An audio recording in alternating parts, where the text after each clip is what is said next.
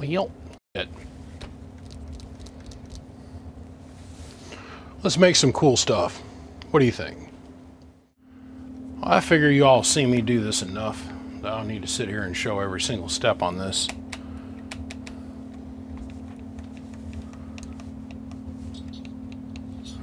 And that son of a bitch ain't even screwed down all the way. Man, somebody better call the quality control department. Get them on the line. Son of a gun. Oh, there's my buddy Triple Two. I'll be back.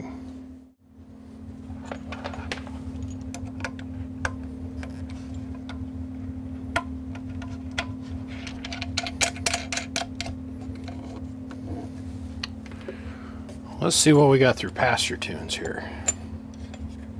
Run. Oh, it's beautiful. Okay, so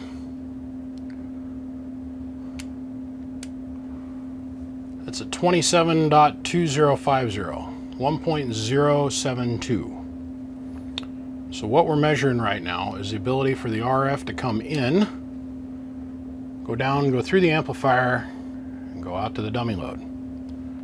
So basically it's completely flat response from shoot. Let's see here. One end of this we're at, oh here, let's open this up. Span 100 megahertz. So from 1 megahertz all the way out through 53 megahertz, we've got a really good pass-through tune. Basically what we've created is a big giant barrel connector on this amplifier. They don't have numbers yet. Let's see what we got on this amplifier over here. Oh, the coax connector is virginal. It's twite. She's twite. Very twite.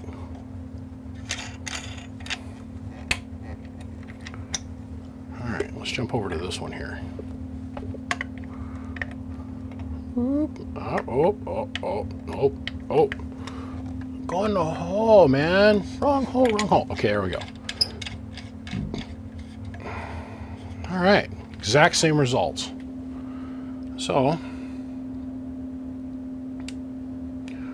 this is actually a little tiny bit better, like in the hundredth scale. It's 1.67. The other one was 1.067. The other one was 1.067 or 78 or 75. Exact same fairly flat response all the way across the band, which is good. This is what we're looking for. So, yay! At least I got that figured out. Okay. Now we proved this on video. They passed that test, which is cool. Now what we can do is we can unplug them. We've taken the coax connections virgin status, taken a virginality away, popped their cherries per se. What we can do is we're going to put the input tune in play, input tune, add the jumper that comes from the combiner to the relay, jumper from combiner to relay, and put the output tune in it. And we'll drop power wire to the outside, which will be 4 gauge, going to Anderson clips. So we'll put the 4 gauge on them and put the Anderson clips on them. And I found it's easier to do that after I've, do the power wire first and then do the output tune and that kind of stuff after the fact, because I need to have this space open to get the 4 gauge down in here and soldered in well. So let's get the power wire on them. We are almost done with these. This has been a great way to spend my weekend working on these for guys. I put a post up in the Patreon group about it. They sold almost immediately to guys in Patreon. So, yeah, I mean, not even finished with them and they're done. The guys in the Patreon group down here, www.patreon.com/bb, they get behind the scenes access to everything. Just saying. Food for thought. Power wires, here we go. Well, let's turn the power supply on down here. Here we are, boys and girls, at the end of this Dog and Pony show. Done. Master Builder class number 48.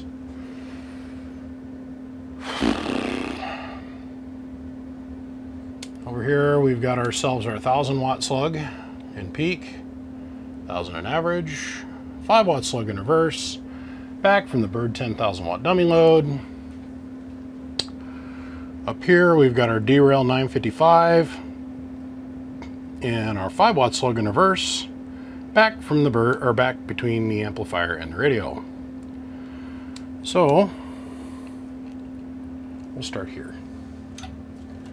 The amplifier is off. Hello, 1 2 1 2 1 2.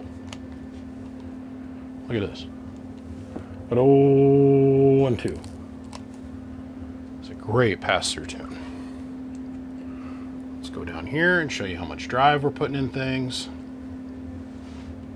Hello, 1 2. That makes, coming out of the amplifier, hello, 1 2. Okay. Let's go up here. Hello, 1 2. Hello, 1 2. Flat input tune, flat output tune. Hello, 1 2. Okay. Let's go to sideband mode. Flip that up. Turn the power on the radio to high and sideband. Hello, 1 2 1 2. Hello, 1 2. Audio 1 2. All right. Go back to AM. Let's demonstrate sideband delay.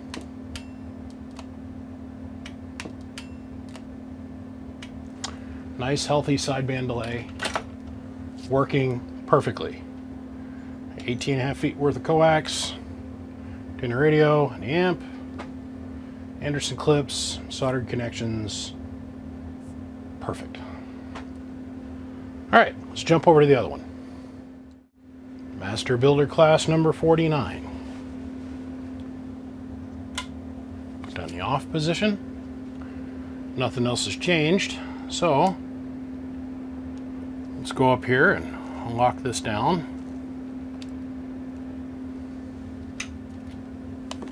Hello, 1 2 1 2 1 2. Same as before.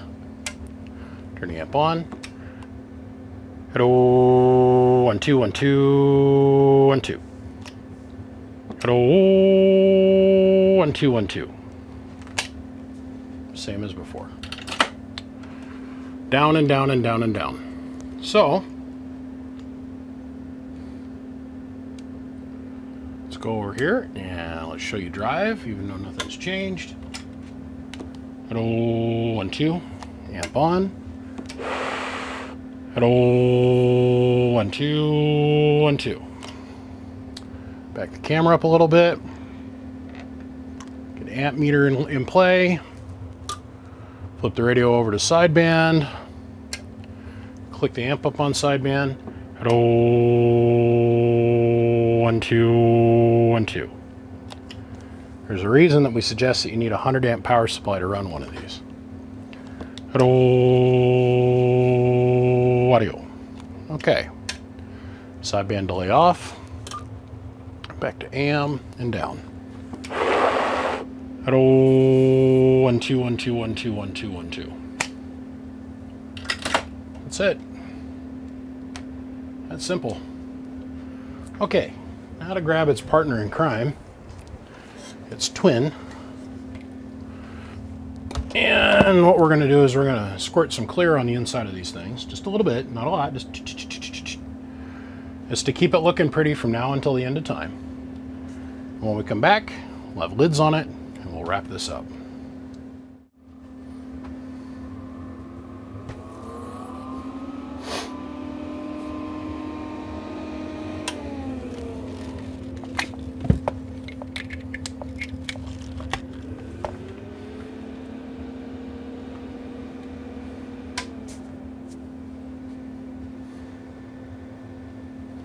Well, that's the end of this song and dance, y'all. It's Sunday evening. I'm going to go in and see what my better half is doing, but I'll box these things up. They're going to go on to their new homes tomorrow. So gentlemen, thanks for tuning in and following along. Just a little heads up, the videos are going to start slowing down for about a week. I've got some really cool stuff I'm going to go do. And it's all for your guys' benefit, believe it or not. That's all I can say about that. You guys are going to see what's coming. Gentlemen, I'm BBI. From the bottom of my heart, I say thank you for tuning in, following along, and, well, made with the best parts I can find. I'll see you. I appreciate every single one of you. Click, click.